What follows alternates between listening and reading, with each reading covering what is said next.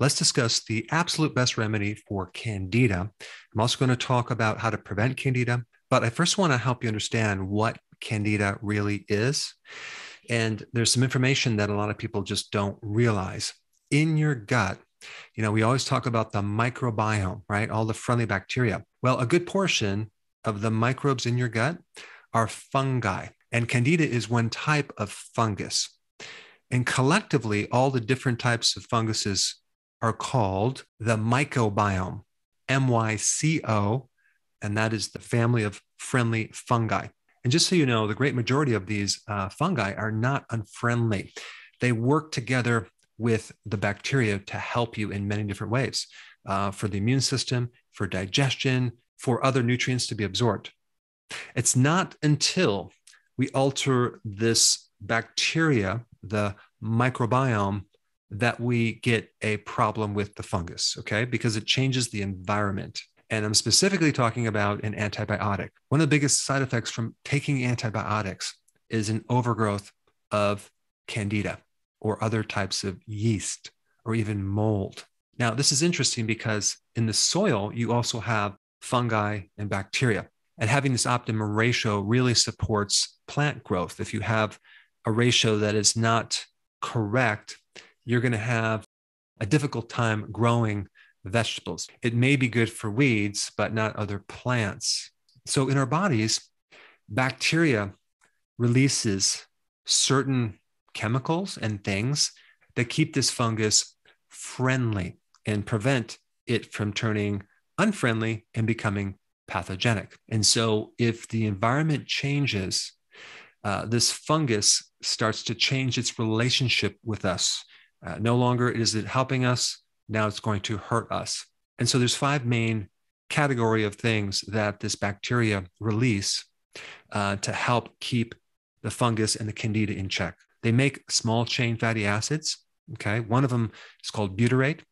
And these fatty acids come as a byproduct of you consuming like vegetable fiber. Okay. From the fiber, it changes into these fatty acids.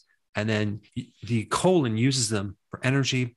They're good for regulating your blood sugars, but they're also really good as an antifungal. And then also these bacteria make medium chain triglycerides. You probably heard of like MCT oil, and that actually can help someone generate ketones, right?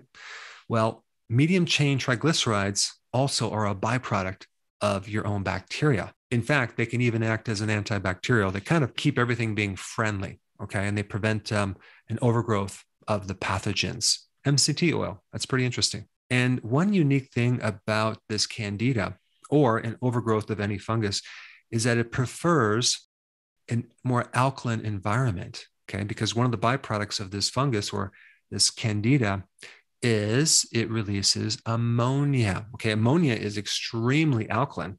On the pH scale, it's like 11, which is super, super alkaline. And normally the gut pH should be about 5, 5.5. And so understanding the pH is very, very important into having this balance of the good guys and the bad guys. But as soon as you get a Candida infection or like a yeast infection, or you get this like the white tongue, or it can grow in your private parts and this type of thing, you'll notice that the person's breath smells a bit like ammonia. That is coming from the Candida. And that also tells us what the pH is of their large intestine, which should be slightly acidic, and now it's too alkaline. And so it's kind of a breeding ground for more Candida. Now, another thing that the bacteria produce to keep this fungus in check is bile salts. So bile salts are another inhibitory factor for this fungus, but not TUDCA, which is another bile salt that I've mentioned. That's not the one that you need. You want to take a regular bile salt, and you want to take that on an empty stomach. And the bacteria make other things that keep this fungus in check, like antimicrobial peptides, and there's several others. When we take an antibiotic, we wipe out the bacteria, and now the fungus has free reign to start to do whatever they want. And they take advantage of the situation and they overgrowth. And the normal Candida then start developing filaments and mold-like projections and become the pathogenic version of this Candida, simply because we no longer have the controlling of buffering factors from the bacteria. And so we talk about dysbiosis, which is an alteration in the diversity and the type of microbes for bacteria.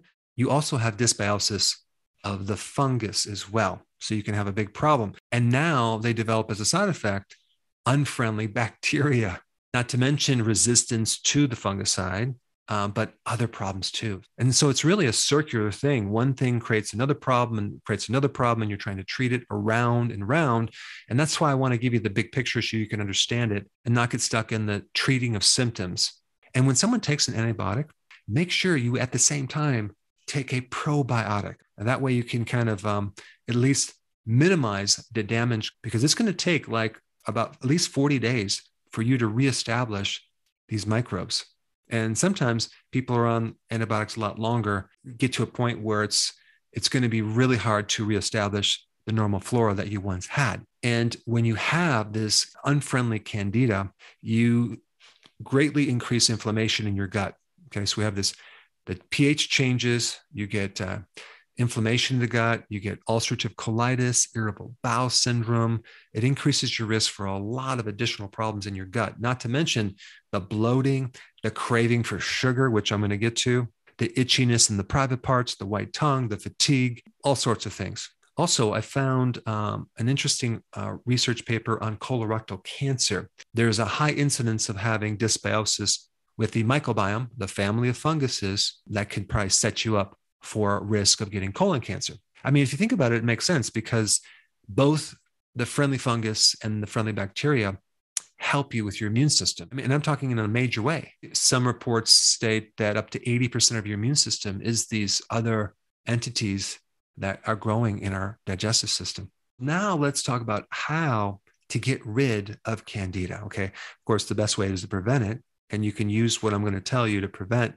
But if you have Candida, here's some things that will be very effective. Okay. The first thing is to take a probiotic. Okay. A good probiotic to put back in the flora to then keep this Candida in check. That's the most important thing. And you need to start on something immediately. But one of the things that feeds Candida is sugar, and milk sugar is definitely a sugar. So let's talk about dairy, right? Can you do like yogurt or kefir? Well, it does have some lactose. Unless you can find some kefir without lactose, I would stay away from dairy at this point, okay? Instead, you want to do probably some good probiotic, but also probiotic foods, as in sauerkraut, kimchi, pickles, fermented vegetables, those types of things. And also those things are very acidic, and it's going to change the pH, making the environment very unfriendly for this pathogenic Candida. The other point about sugar is that Candida cannot exist without glucose and other sugars. What does that mean? It means that if you starve this Candida off by going on keto, low carb, no sugars, it's going to go away. Glucose is the worst sugar, but a lot of carbs turn into glucose.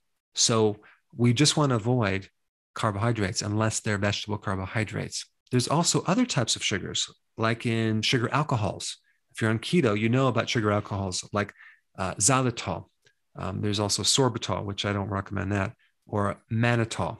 Well, apparently those can also feed Candida, not to the same extent as glucose, but by 100%, which is like 1/10 of 1,000, but still. So I would avoid sugar alcohols if you're trying to get rid of Candida. Now, the fact that you're reducing your sugars, okay, down to 0 and your carbs way down, this means that your body's going to go into a state of ketosis.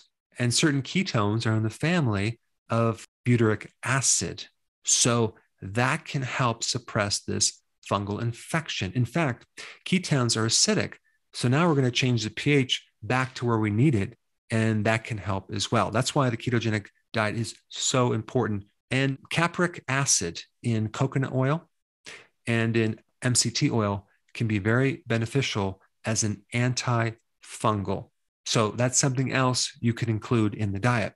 As far as other things that can help you, vegetable fiber. So you can have like salads and vegetables. It's going to be totally fine. Have your protein, but don't get into the sugar alcohols or the other carbs or even fruit.